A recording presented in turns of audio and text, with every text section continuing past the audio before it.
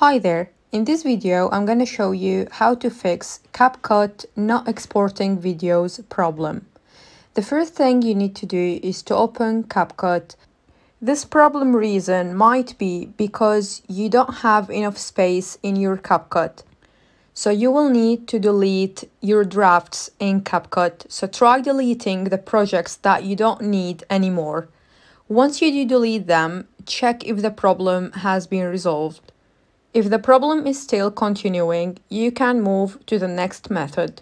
Click on the settings icon, and once you do, click on the clear cache.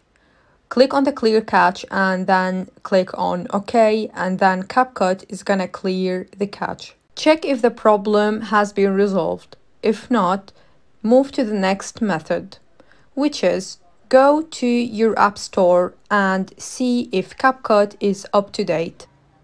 If it's not up to date, it's going to show you an option to update it. So you just need to click on it and then open it. Once you open it, check and see if the problem has been resolved.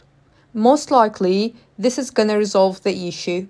But if it doesn't, then move to the next method, which is making sure that your internet connection is working fine. So check your Wi-Fi connection, disconnect it and reconnect it again. If that doesn't help, then try removing the app and reinstall it.